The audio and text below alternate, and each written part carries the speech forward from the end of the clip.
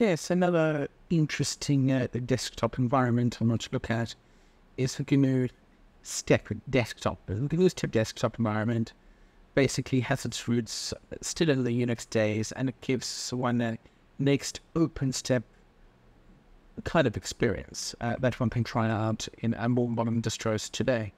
So I'm going to go ahead and see if we can get this installed. And I believe it works on Debian or Debian-based OS, and I've still got my Sparky Linux installation from previous video installed, so I want to see if I can't install it here. And let's start this up. So I'm going to do a sudo apt update again. Then come to sudo apt install git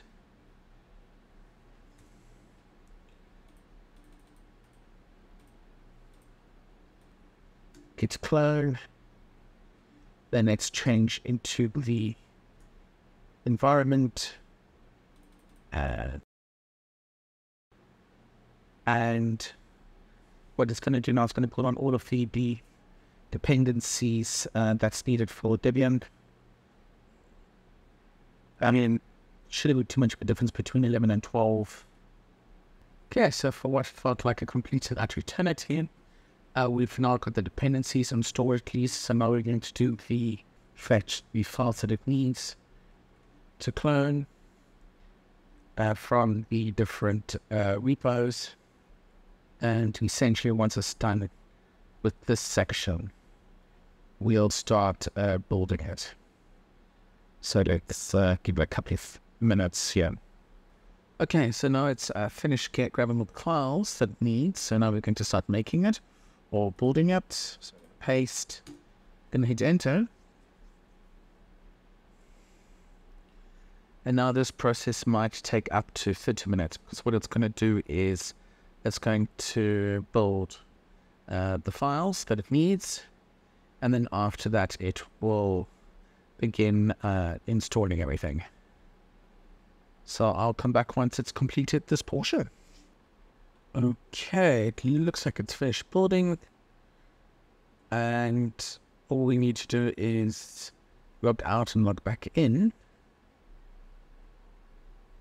So this should work. Yes, so let's just go exit, log out. And here you've got GNUStep Desktop, and it's logging. And here we go, loading GNUStep Desktop environment. And yeah, quite a couple of, there we go. It's actually very interesting. Okay, so here we have the audio settings. Here, if I right click, I can go info panel preferences. All right. Icon size. Okay. I want to see if there isn't any way where I can adjust the screen resolution so that it looks a bit better on camera. Okay, so the input focus, window placement, menu scrolling, icon positioning, screen size, auto collapsing, animations, title bar, applications, definition, menu definition, mouse, colors, fonts, expert user preferences. Okay, so of course this is the environment, or very close to what users of GNUStep would have had back in the day. So if I open that's main, and here of course we've got applications, we've got FTP, default FTP app, you've got GNU Mail. Oh, look at this. It looks pretty cool, hey? Oh, okay, it's not working. Alright. Not sure what Gordon does. Image viewer. Okay. Librarian.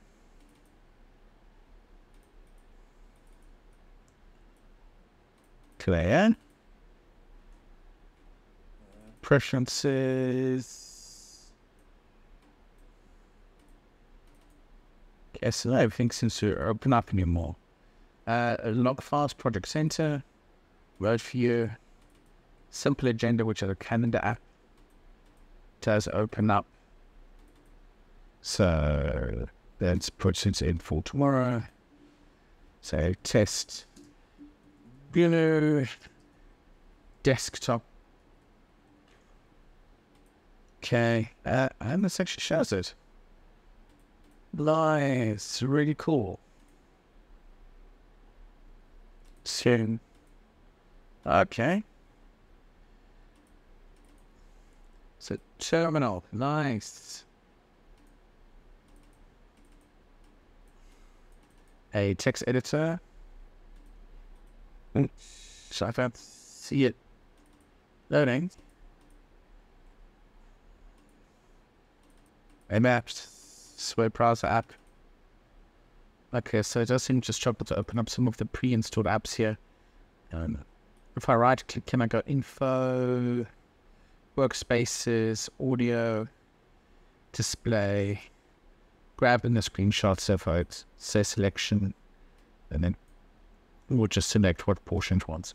It's really nice. You need to keep your finger on the mouse here, and then literally as you let go of it, it will select it. Interesting way of doing it. Developer, home, gosh, desktop, and of course, there's my test file that we did in the other desktop environment in CDE. Okay, so if I close that, we've got these at the bottom. So we have browser. We need to go open. Or okay. That.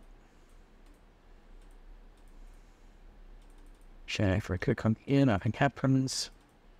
Can here, if I click it opens up the open list. I click here, this thing comes up.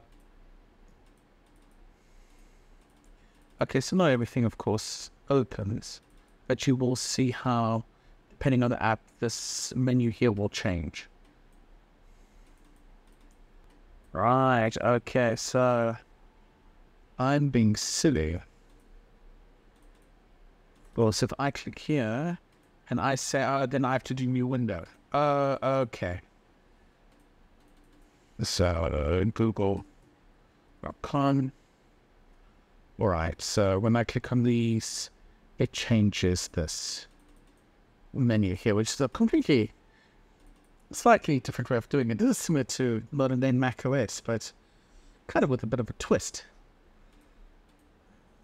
Alright, and if I just, okay. So if I double click this and I say quit, this menu will disappear. Okay. I assume this is a recycle bin or the trash bin. Can't open that because it's in the trash. And then this will dismiss to the mail client.